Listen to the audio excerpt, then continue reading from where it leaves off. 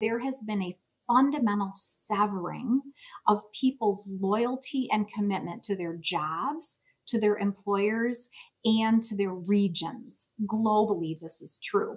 Usually, when we go through a downturn, people hold tight to their roles, to their jobs, to their companies because they're afraid of losing their jobs. But what has happened in this downturn and now this upturn is that people are really, really rethinking what they do, why they do it, with whom they work, with which company they work, what kind of elements are part of the employee value equation. People are thinking about that so deeply, and they have this fresh air effect, this grass is greener effect. And so the Great Recession followed by a talent revolution, where as leaders, as organizations, we need to be especially attuned to articulating an employee value equation, delivering an employee value equation that is compelling for people, because the content of our work and how we align with our passions and our work is fundamental to our fulfillment. And that is a criteria for our decision making in regard to who we're going to work for and who we're going to work with. Hello and welcome to Anatomy of a Leader show with me, Maria Vorostovsky. I'm the founder and CEO of HVO Search. Founders, CEOs, and lone HR directors hire me when they feel stuck and under pressure to hire the right senior leaders who will grow their companies. They work with me to ensure they don't hire the wrong person. I'm on a mission to discover what makes a great leader, the skills they have, what drives them, to really dissect what success looks like and what it takes to get to the very top. My aim is to bring to you leadership stories of entrepreneurs, founders, CEOs, investors, authors, leaders from all walks of life.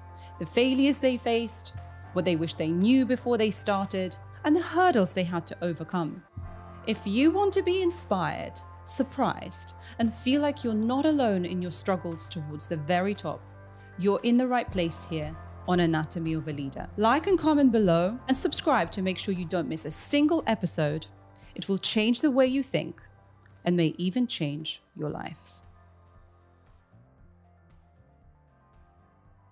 Tracy, thank you so much for coming on to the Anatomy of a Leader show. Such a pleasure to meet you. I wish I could do this in person, but I feel like technology is enabling us to be able to have these amazing conversations. And, I saw your work on LinkedIn, and then I got your book, I think it's The Secrets to Happiness at Work. Mm-hmm. And, as a headhunter, I'm talking about this all the time and, discussing with people about, what grates on them or, what does the ideal role look like for them. And so for me, this is like such a fascinating space to discuss. And so thank you for that book. And I did very quickly read it and really some interesting tips from that. Well, I'll get straight into it. Apart from the obvious, why do we work? Oh, wow. That's a great question. And thank you for having me. I really appreciate it. I think this question of why we work is so important right now. And I think it's a cool moment because we're thinking about it so much more consciously than maybe we did a couple of years ago, because we've been so disrupted. And a really important reason that we work is so that we feel like we have a place to express our talents, express our contribution to a community, to feel like we matter within a broader kind of whole of a group and a purpose. And I think sometimes we have a myth in our, Western culture and our Western society that somehow work is drudgery and work is bad. And, it's really best if we can get away from work as much as possible. And those things are true, definitely. We need time to rejuvenate and relax and be away. But work itself is a source of fulfillment. It's a source of happiness. It's a source of our opportunity to express our current talents and to develop them as well. I have so many thoughts around that because, as a person who takes my work really personally and being an entrepreneur and having my own business, your identity can really be very strongly associated with that. And that comes, good things and bad things, especially when it's not going so well in what you're doing. But before we kind of go down that route, I'm also thinking, well, not everyone has the privilege of choosing what they do for a living. and talking about happiness at work, does that come with privilege? Or maybe an alternative was like, what's the minimum we should be expecting from work? That's a really important question. I think it's really important that we see that all work has dignity. Like, I am so deeply committed to the idea that all work has dignity. And as a community, we need so many different kinds of work to make everything tick. And all of us have a role to fulfill in that. And so I think we need to dream small. And, like, we might want to dream big and think about all the wonderful things we will do. And we can take the pressure off of ourselves and dream small and know that um, everything that we do in terms of those work contributions matters and is important. And so we can have happiness no matter what kind of work we're doing. And we can make a difference no matter what kind of work we're doing. I had the most wonderful experience yesterday. I was at a store and I was checking out. I was standing in the checkout lane ready to pay for my items. And, I wasn't paying a lot of attention to the person in front of me, and she left. And then the cashier was taking quite a while to like pull out her change purse and pull out a couple of coins. And I said, what are you doing? And I said, are you making up for the woman in front of me? And sure enough, the woman in front of me had been flustered and confused about currency and about what she owed and everything.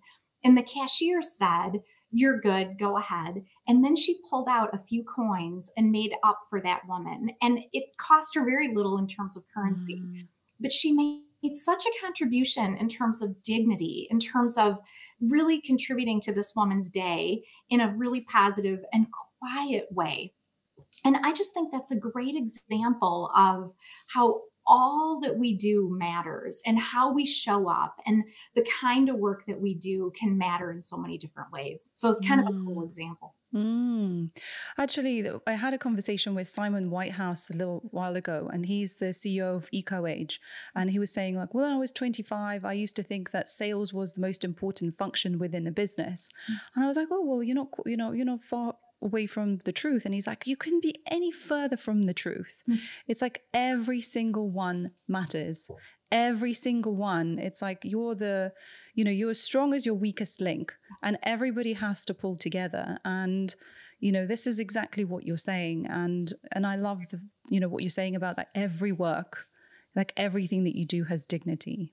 Yeah. So going back to the idea of happiness, why is it important to find happiness at work? It's really important because we can bring our best when we're happier. Like, happiness is so correlated with all kinds of positive outcomes. When we're happier, we tend to be more physically healthy. That's good for businesses as well because they pay lower costs in terms of insurance. When we're happier, we tend to set bigger goals. We tend to reach them more frequently. When we're happier, we tend to perform better. When we're happier, we tend to have better relationships. When we're happier at work, that has a spillover effect, and we tend to also be happier in our personal lives and our lives outside of work. So there are all these benefits, not just for us, but for businesses as well. And I think the critical thing is that we can also start to think that happiness is something that is ever present. If we're doing it right, we're always happy. And in truth, happiness can absolutely ebb and flow. Like, we can have a bad day at work, or we can have a really tough project that goes on for a while, or we can have a season of life that challenges us, especially. And so there's definitely an ebb and flow in happiness, but overall, we're looking for joy and contentment. Overall, we're looking to create the conditions for happiness. And interestingly, when we pursue happiness for its own sake, we tend to be less likely to accomplish it. Better is to pursue the conditions that are associated with happiness. And that's something that's so within our power to do in terms of our work and our lives. And how do we figure that out? How do we figure out what are those conditions that are actually going to give us the happiness? Is it trial and error, or is it something that you already know it's somehow within you? How do we figure that out? Yeah, I think that's a great question. We have the opportunity to really reflect. And I think we're more capable of creating the conditions for happiness when we're more reflective and when we're able to really think about our own experiences and when we empower ourselves to make some of those choices. So, like when we have a greater sense of purpose and we feel connected to something outside of ourselves, that tends to be a condition for happiness. When we are more grateful, when we have a deep sense of gratitude, that is associated with happiness. When we are connected to our people, whether we're introverted or extroverted, when we have some connection to the people around us and we express generosity, that is super correlated with happiness. When we have the opportunity to perform well, that's a condition for happiness. And another is learning and stretch. So, when we have the opportunity to really try something new, to really push ourselves, that's also a condition for happiness. So those are some of the things that we can start to think about in terms of creating happiness for ourselves, empowering ourselves toward a happiness. Is there one of these areas that's the one that creates the most unhappy environment? Is there just one thing that's universally, it's just terrible? Yeah. They all count, but I think one of the things that underlies everything related to happiness is our connections with people. Like there's so much research. If we feel isolated, if we feel ostracized, we experience pain in the same part of our brain where we experience physical pain. When we don't feel connected to our people, we have greater morbidity, we have greater mortality. Social isolation is absolutely correlated with all kinds of mental health issues like depression or anxiety. And so that feels like it underlies lots and lots of these other conditions that need to feel a sense of community, that need to feel a sense of belonging, that need to feel a sense of connection. And again, even if we're more on the introverted side of the continuum, we still need those things. We just may need fewer people in a more deep relationship, for example, but we still need each other desperately. That's the one thing that I see the most is when the relationships are tense, particularly with your immediate boss.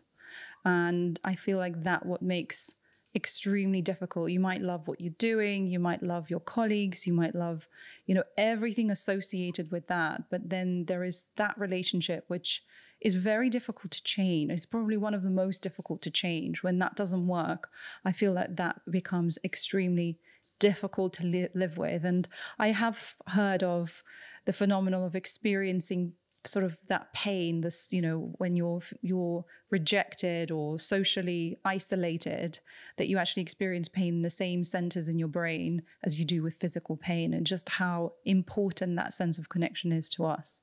Yeah. Which brings me to the point about leaders, because obviously, for me, culture comes from the top. And, all of and I don't remember exactly the words that in your book, but I think you talk about, and it just escapes me now, but, I'll come back to that. But what I'm talking about is with leaders, they are the ones who are setting the scene with everything that happens in the organization. And it's like, I think it's again on tip of my tongue what I'm trying to say from your book. I have it written down somewhere on my notes, but I think it was like, I think culture is the worst behavior of the individuals within the team, or something along those lines. That's what I'm trying to remember. And let's talk about leaders. Like, what should leaders be aware of and what they should be doing? Yeah. And is it their responsibility? Yes, I love that. I think you're referring to culture is determined by the worst behavior it will tolerate. Which I just think is so interesting, right? Mm-hmm. And leaders are so critical to that process. Like, if we look at the data on talent attraction and retention, and this better than anybody, so you can correct me if you see it differently. But like we know that people tend to join an organization for the culture as a whole and the opportunity people are going to have within the culture and within the organization. They tend to stay because they have a best friend at work, which is all about relationships. relationships, right? Culture is all about relationships. We experience culture through our relationships. They tend to stay because they've got great relationships on a team and a best friend at work, which is all about relationships. And we know that the number one reason people leave an organization is because of a leader. Like they may not feel a good chemistry with the leader, a good relationship with a leader. They may not feel like the leader has their best interest in mind. They may not feel like a leader's paying enough attention. And I think one of the things leaders need to be really sensitive to is staying present and attuned to people. There's a beautiful study that was done about a year ago now. I think it was last spring. And it found that when leaders were more tuned in, more present, more accessible, people experienced a greater sense of mental health. When leaders demonstrated more empathy, people reported better mental health. And it didn't need to be that the leader was a social worker or an expert in mental health, but just that the leader was paying attention and people felt like they mattered enough the leader was paying attention. I think that's one. And I think that has everything to do with recognition and celebration and a leader paying attention to people's passions and as much as possible helping to align their work with their passion. That's not always possible in a perfect match, but I think when we can think about that. The other thing that I think is critical for leaders is holding people accountable. Like, I think sometimes leaders are shy about that, right? Like they don't want to push too hard, particularly now when we know that people are struggling or challenged. But in reality, people want to be held accountable. They want to know their work matters enough that they need to deliver. And accountability is fundamentally about a leader who's paying enough attention to be able to give you feedback, to be able to make suggestions, to be able to coach, to be able to really expect that you will complete your work because it's critical to the process as a whole. So I think accountability is one of the things we don't talk about as much, but can be so empowering when leaders hold people accountable and demonstrate that they're paying attention. That's a great point. And talking about the Great Recession.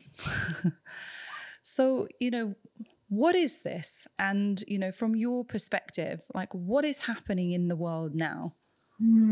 This is such interesting times. One of the things that we know is that we had record employment, and then we went to record unemployment within a matter of months globally. And now, as the economy comes back, if you look at the economics and the people who are expert in studying economics, we find that the journey back has been faster than what anybody anticipated. And that is partly what's fueling this talent revolution. The other thing that has happened, which is so interesting, I heard a brilliant economist talking about this, and she said there has been a fundamental severing of people's loyalty and commitment to their jobs, to their employers, and to their regions. Globally, this is true. Usually, when we go through a downturn, people hold tight to their roles, to their jobs, to their companies, because they're afraid of losing their jobs. But what has happened in this downturn and now this upturn is that people are really, really rethinking what they do, why they do it, with whom they work, with which company they work, what kind of elements are part of the employee value equation. People are thinking about that so deeply, and they have this fresh air effect, this grass is greener effect. And so the Great Recession followed by a talent revolution, where as leaders, as organizations, we need to be especially attuned to articulating an employee value equation, delivering an employee value equation that is compelling for people, because the content of our work and how we align with our passions and our work is fundamental to our fulfillment. And that is a criteria for our decision making in regard to who we're going to work for and who we're going to work with. And is it something that has happened in the past, or do you think this is a unique situation in the history of the world? Yeah, that is definitely a yes and no answer. It's really interesting. After the pandemic of 1918 followed the Roaring 20s, which was a period of more global expansion, more GDP growth, more educational attainment and growth than ever in history. And there are people who are expecting this will be similar. We'll have this giant upswing in terms of our opportunities as individuals, as teams, as organizations, as economies. And so that is similar. However, what's different about this is I heard this economist talk about a fireworks recovery. You know how we've had all this debate about what kind of recovery is it? A hockey stick recovery? Is it an N? Is it an M? Is it all of that kind of thing? And it's really a fireworks recovery, because what's happening is that we're seeing recovery in certain places, and then we're seeing challenges in other parts of the economy, partly because of supply chain issues. And that is unique in history. And what that means for us in terms of happiness at work is that we may see a shift in the choices that are available to us. Like, we're kind of at this moment where we almost need a reboot of the ecosystem, right? You hear companies saying, oh, we can't hire people, we can't find people. And you have all this data about candidates who are being ghosted.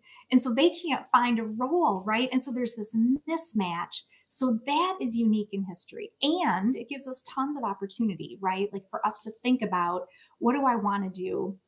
And what might be the opportunities to do that are new for all of us. I find this fascinating about ghosting. And I think this was your article the other day. Right. Yes.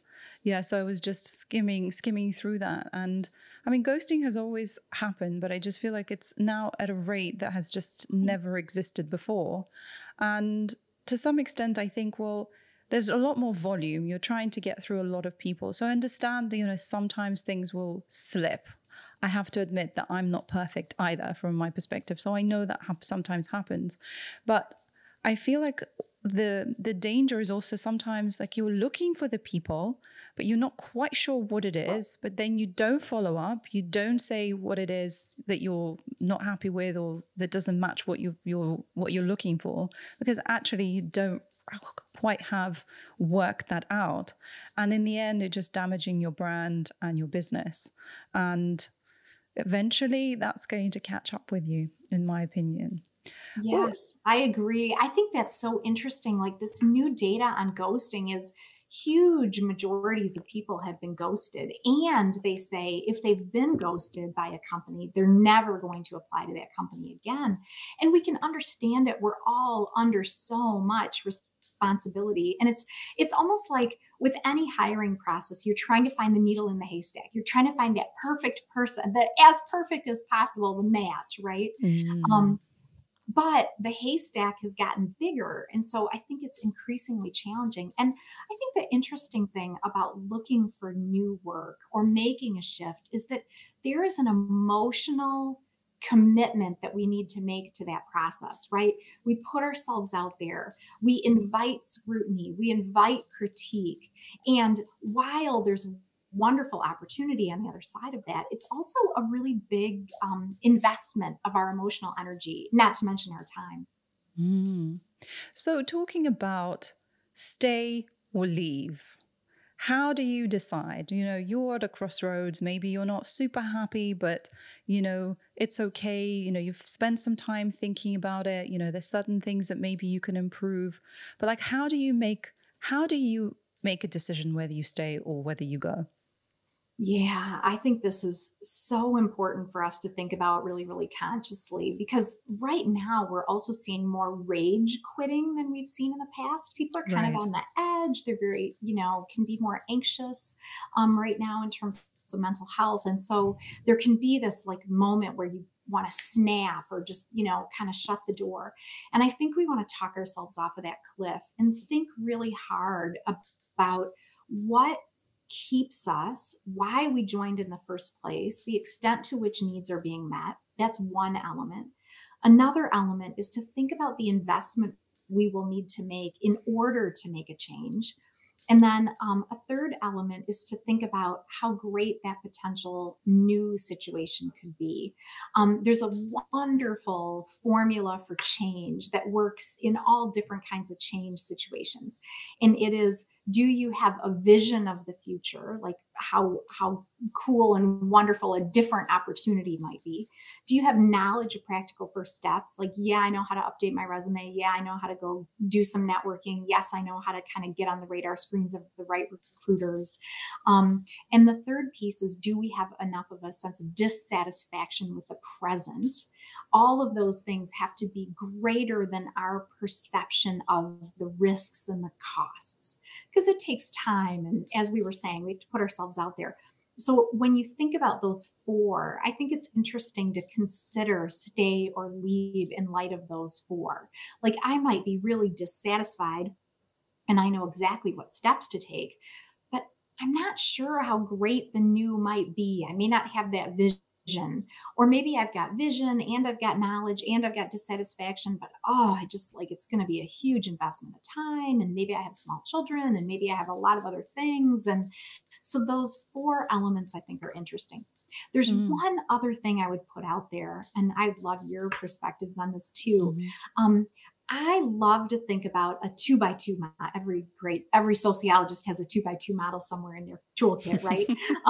But like to what extent do you have influence on the things that are challenging for you at work, or make it an unsatisfactory situation? And then to what extent are those kind of under your control, or to what extent are those sort of more global issues within the organization or more focused issues within the organization? And I think if we have a really big issue and we have lots of influence, that's a moment to stay. We can make it better for ourselves. We can make it better for others who are part of our community. On the other hand, if it's a huge issue and we have very little influence on it now or in the future, that might be an opportunity to leave, right? Or maybe it's a small issue and we don't have a lot of influence, and that could guide us probably in either direction. You get the idea. So I think it's also helpful to think about our influence and how big the issue is, and the relationship of those as elements of our assessment as well.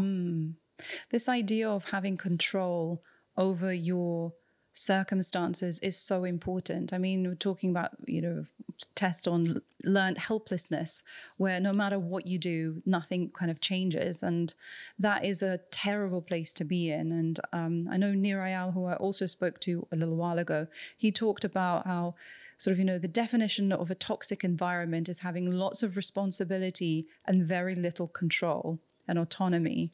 And I think that's when you feel that, you have to deliver and you have to do this, but you actually cannot change certain aspects of what you do. And that is a very, very difficult place to be. But then on the flip side, what you're saying is, if you do have that opportunity to control it, actually, this is a place of growth where you can, step into even a bigger version of yourself and make an impact. And it might be difficult, it might be frustrating, but actually you can achieve a lot more with that.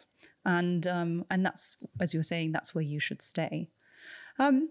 Just looking at other maybe, different scenarios, for example, being headhunted, you maybe have several offers on the table.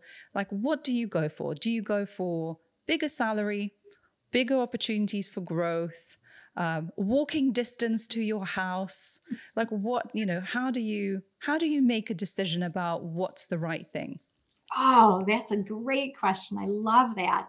I think your point about autonomy is also really, really important. Just one other thing going back to that is, we know that when people have more autonomy, they tend to have better mental health, and choice and control are utterly correlated with engagement. We tend to be more engaged. We tend to bring more discretionary effort. We tend to feel more fulfillment. So I think it's such a great point you make. And the decision making, I think, needs to be really individual. I mean, this is going to sound so cliche, but, like, make a list of what your key priorities are, and then look at how well that new opportunity is going to meet those priorities, and judge those opportunities against each other, because happiness is really the alignment of those things. Like maybe I want to be walking distance to the office, but somebody else doesn't care about that a bit. And so that needs to be different in terms of our choice making. In general, if we look at kind of what drives all of us and what statistically tends to be correlated with happiness, the things that matter most are a job where we feel like there's a bigger picture that we can uniquely influence. When we have opportunities where there's room for growth and development and challenge, those are absolutely correlated. And I think another thing to really think about is our fit with the culture. Like we need that dynamic tension where we can bring something new and bring all of ourselves that may refresh and renew and stretch the culture, but we also want to feel that fit with our people. And so as we reflect on who did I talk to? Who did I interview with? Who did I feel a real connection with? Those should also be really important. I have a personal bias that it's not all about salary. Salary is, if we look at the sociological research, salary is a satisfier, but not a motivator statistically, and based on the science of organizational development. We need a certain salary. We have to reach a certain threshold in order to feel not just like we can, put groceries on the table and put gas in our cars, or, walk to the corner grocery store and be able to buy groceries. But also we need to feel that threshold of value, right? Because salary is absolutely a reflection of the value of the work that we're doing. So we need a certain salary. But beyond that, the things that motivate us are challenge and connection and purpose. It's been described as a great meal. You know how you can have a great meal on a Friday night and you leave the restaurant and you're like, oh, that was delicious. I'm so full. I never need to eat again. But, by Sunday morning, you're kind of, you're ready for breakfast. And so salary is like that. It meets a certain amount of needs and it satisfies us, but it may not put us over the top. So I think that's something to think about as we're making decisions, is a salary that we feel is valuing enough of us, a salary we feel is fair, a salary that will meet our monetary and economic needs. And there's more to it as well. And let's talk about your preferences. So just like quick fire questions. And that's just based on some of the things from your book. Working alone or working in a team? Oh, both. Probably more on the team side, but I do like my work alone depending on the task. Saying yes or saying no? Oh, yes, definitely yes. We have to have good boundaries, but yes is a great option because it gives us lots of opportunities. Culture or purpose? Oh gosh, that's a terrible choice. I love your challenge. I think, oh gosh, that's so hard. Culture. Big dreams or small goals, dreams? Small, definitely small. Small gets us to big. And being under pressure or having freedom? Oh, I kind of thrive on pressure. Good pressure. And well, that's great. Thank you for that. And but who should be responsible for providing purpose at work? Oh. Is it the individual? Is it the founder? Is it the CEO? Like who should be leading that? Yeah, I think the answer is kind of in the question, who should be leading that? Like, I think leaders have a fundamental responsibility, obligation, honor of creating that purpose. That like, why are we here and what do we need to pull together to do for our customers within our market niche, right? Like, leaders have that fundamental responsibility. And then as we filter through the organization, we all have a responsibility to kind of interpret that in a meaningful way. Like my organization as a whole might be about helping people reach their potential in all the different aspects of their work. But within my role, I have a certain lens on that. And I think we have an opportunity individually and as teams as well. Like we have a responsibility to ask enough questions. We have a responsibility to think about how our work matters. We have a responsibility to raise our hands and volunteer for that next thing that we could do that might be slightly outside of our swim lane or slightly outside of our current capabilities, but for which we want to stretch and for which we believe we can make a great contribution. So we have a responsibility to be empowered to connect with that purpose, and the organization and leaders have a responsibility to create that purpose as well. So I think it's a bit of a both and. Well, it's this idea of clawing back any kind of control that you can have, right? So, when, one of the first quotes from your book was, you can choose happiness, you can choose joy when you're choosing where you work, the culture that you work in or who you work with. You have that choice, but also you have that even in situations where you don't necessarily, not everything is working to your advantage, but you can still choose pockets of things that you can actually control. But actually, that when it comes to the bigger picture, that's down to the leaders. So on that, what is great leadership to you? Great leadership, I think it actually starts with purpose. I think great leadership is about creating that sense of purpose, which we talked about. I think great leadership is aligning people with that purpose, giving them meaningful work and being articulate about how their work ladders to that purpose. Great leadership is also aligning as much as possible people's passions and what they love to do with what they get to do. Again, we can't always have a perfect match, but as much as possible. Great leadership is about being personally present, accessible, attentive. Great leadership is also about connecting the team with each other, helping people to have great team relationships, helping to foster social capital.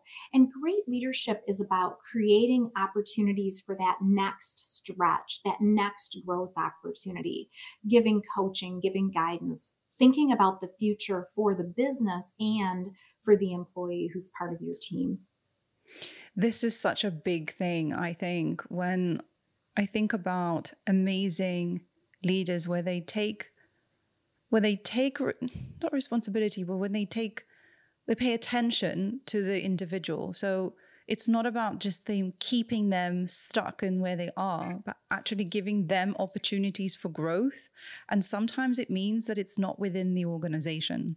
And the ones who achieve that connection with those people, they are massive winners because, life can take in so many different directions. And I know when I speak to some people, it's like, I remember this person and they made such an impact on me. I wrote them like a power thank you because they really made a difference. And forever, they will feel that person made such a huge impact in their lives, and then they can become clients. They can even work together at some point again, or even become bosses, and vice versa. So that is such a critical thing, and I think we don't talk about that enough. Yeah, it's a great point. It's like doing the right thing for people is always the right thing. And it makes me think, like if people are performing brilliantly, it's hard to help them move to their next role for growth because you hate to lose them on your team, but it's the right thing to do. Or if people are struggling with performance, you're not doing them any favors by not holding them accountable. And by, a lot of times if people are struggling with their performance, they need a different match. They need a different opportunity. So as leaders, I love your point. Like we're attentive to people and we're doing the right thing for whatever their next step is, for whatever their future is. And that will serve us in the long term for sure. Who did you write the book for? I've never been asked that question before. I think I wrote it because of my own thinking process and because of the desire to put some thoughts out into the world, right? Like I'm not arrogant enough to think, well, I had all the right answers and I'm going to impart those, right? But I do think it's so interesting to think about important topics and to be able to capture and codify and think about those in written form and be able to put that out into the world and start a dialogue with people about an important topic. I love the idea that we all have an instinct to matter. Isn't that lovely? I just, so like we all want to put our thinking out there and we all do that in different ways. But partly it's putting it out there to maybe make a contribution, but certainly to influence a dialogue or start a dialogue or foster a dialogue. And what would you want those readers to do after reading your book? I would really like both the idea of agency and structure. Like, agency is we are empowered to create the conditions for our own happiness. I would love for people to think about their situations really intentionally and reflect. I would love for them to make kind of day-to-day decisions and choices that will foster their own happiness. I would love for them to feel empowered about where they go from here. That's the agency part of it. And then I think the structure part of it is realizing how much influence we all have on each other. Sociologically speaking, the number one way that we learn is through watching other people, listening to other people, experiencing other people. And so while I am not responsible for your happiness or yours or yours or yours, I do have influence over the situations that I'm a part of. And I have a healthy obligation and responsibility to the community to kind of be my best and do my best and continue to learn and do better to the extent that I can. And so for me, the structure part of it is for us to walk away and say, how I show up, how I interact matters to the conditions other people are facing, and take responsibility for that as well. Well, Tracy, thank you so much for that. Just such, great food for thought and, talking about sort of autonomy and structure. And it's funny when I ask you, what do you want people to do? And I kind of asked that deliberately because I have this interesting kind of internal conversation between sort of doing and thinking. And also because I had a conversation with Dr. Brennan Jacobi, who is a philosopher, and he helps businesses to think their best. So a lot of our conversation was about how can you actually spend time thinking, not just sort of sitting there with no kind of, purpose, which has a place in itself, but actually, more kind of focused, deliberate thinking. And, this idea of thought and putting more thought into it rather than, necessarily being kind of reactive and just, being more self-reflective, I think is really key. And I really enjoyed, I've really enjoyed reading your book, and thank you for putting that out into the world. And I'll have a look at your other book as well, which is, I think, Bringing Life into Work. And last question, actually, is work-life balance dead? Oh, that's good. On your point about thinking, I love the mantra, change your thinking, change your life, right? Like the way we think about things, even the words we use to describe things, linguistic determinism matters in how we approach things. And I also love the idea that true knowledge of something requires action. Like, if I know that I should wear my seatbelt in order to be more safe in my car, but I don't ever put it on, I don't really know that thing. Or if I know that I should eat more vegetables in order to be healthier, but I never eat a vegetable, I don't really know. And so thinking and knowing are also related to action. So I love that point. I want to just touch on that because I did watch your TED Talk as well. And I can't remember if you used a word, I think it's a Danish word. Is it a Danish word? I think so, which combines the thinking and the doing. And it really made me ponder about, actually, it's true. Like, what we think is exemplified by our actions, and everything, it's kind of like the parent is like, do as I say and not as I do. And actually culture is determined by the behavior, and, trust comes from what you're doing rather than what you're saying. But, they go very much hand in hand. It's not one or the other. It has to be both. Yeah, exactly. I worked with a leader many, many years ago, and he used to say to people around him all the time, "You're behaving so loudly, I can hardly hear what you're saying." Isn't I that say this great? to my daughter. Not exactly the same words, but it's like when she's screaming for him, it's like, I can't hear what you're saying. Right, Yeah. exactly. We Hmm. understand people based on their actions, and we understand ourselves based on our actions. And that actually leads to the work life question, right? Like the choices we make about our time are so much the choices we make about our life. Like the day to day choices about how we spend our time are how we spend our lives. And so that behavior is absolutely a reflection of our values, of our priorities, of the way that we think about things and the sense that we make of conditions and of our role and our Hmm. contribution. And I think hopefully work life balance could be dead, right?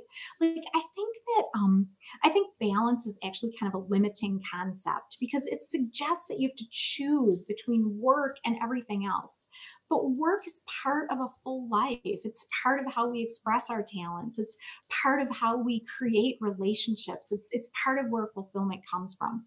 In addition, balance suggests that you not only have to choose, but there's a precariousness, right? Like I can't have it all. I'll, fall off of the balance beam. And balance also isn't enough. Like we should demand more, right? Like I want work life fulfillment. I want work life integration. I want multiple right answers to work life because you might manage work life and navigate those differently than me or her or him or them. And so we need to make room for those multiple right answers and how we navigate those boundaries, how we set those boundaries. We all need boundaries. We all need both. And we need to be able to kind of be empowered to choose how we manage that ourselves. So I think work life balance isn't a big enough concept, and hopefully it can go away at some point. I think work life fulfillment, work life navigation, work life harmony are better concepts because they suggest this both and. They suggest how much we can get from each of those and how much they're a part of each other. Mm. Tracy, such a pleasure. Thank you so much. It's been really wonderful to speak with you and learning from you and just, absorbing your such positive and wonderful energy, at least over a video. But really appreciate you. Thank you so much. Thank you so much. I appreciate you having me. Thank you so much for joining us here on Anatomy of a Leader. I hope our guest leadership journeys resonate with you and make you feel like you too can take on the world. Please subscribe so you can be alerted when new episodes are released. Comment, like, tell a friend, share on social media. I'll make sure to support you there as well.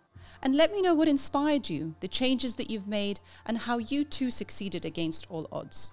You can find me on Instagram and LinkedIn with the handle MariaHVO, or just search for my very long surname. And if you're hiring leaders to take your business to the next level, reach out to me on LinkedIn. Again, that long surname. Thank you again for being here on Anatomy of a Leader. Bye for now.